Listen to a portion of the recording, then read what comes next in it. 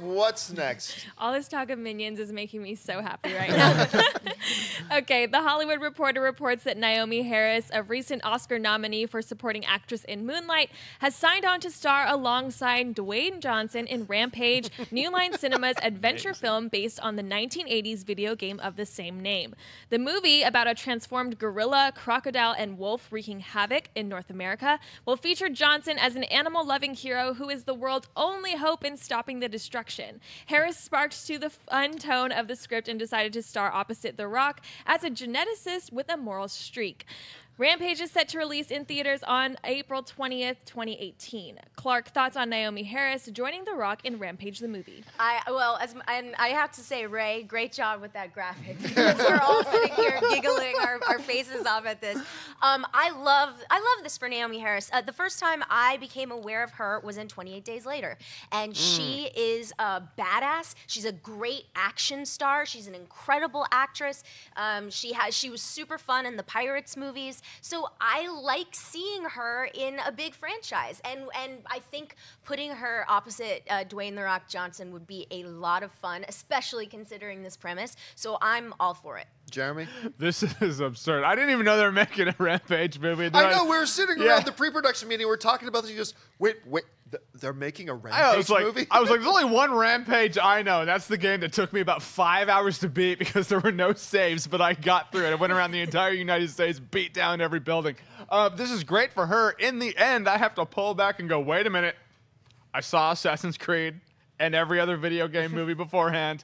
I hope it's good, but it is a video game movie, and so far if there's one thing that can that has a worse track record in the eyes of everybody than DC movies right now, it's video game movies. So I hope it works out for her. I hope the movie's good, but we'll see what happens.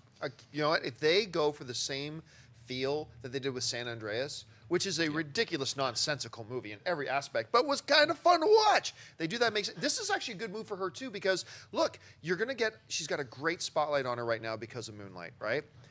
Go get that paycheck movie.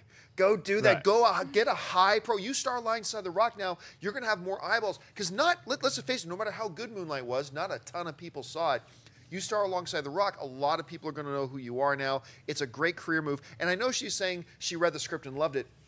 Just once, I would love to hear an actor who just got cast in movies saying, I looked at the script and it was kind of crappy, but I think maybe it can work out anyway. I would love to hear one actor once say, I read the script and it wasn't any good. When's this movie coming out? Is this next year, right? I think April 2018. 2018. So, hey, this one, all right, so we're not going to have Godzilla versus King Kong yet, but we're going to have the GoBots Godzilla and King Kong in Rampage, and I can look forward to that enough. Christian. I think it's a really smart move. And first, to address the video game thing, the difference, I think, with Assassin's Creed and these other movies, especially Assassin's Creed, is pretty, it's a complex story as far as how you figure all that out and decide whether or not, which I think was the bad move, to spend too much time in the modern day and not enough time in the past.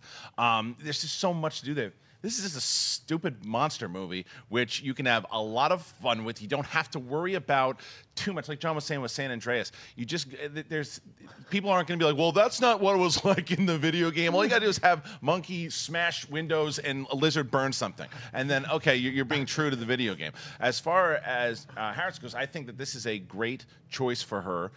A lot of what you were saying here, too, because, and Clark, you brought up all the movies that she had been in the past, but now people are really talking about her because of what she did and the acting chops that she showed in Moonlight.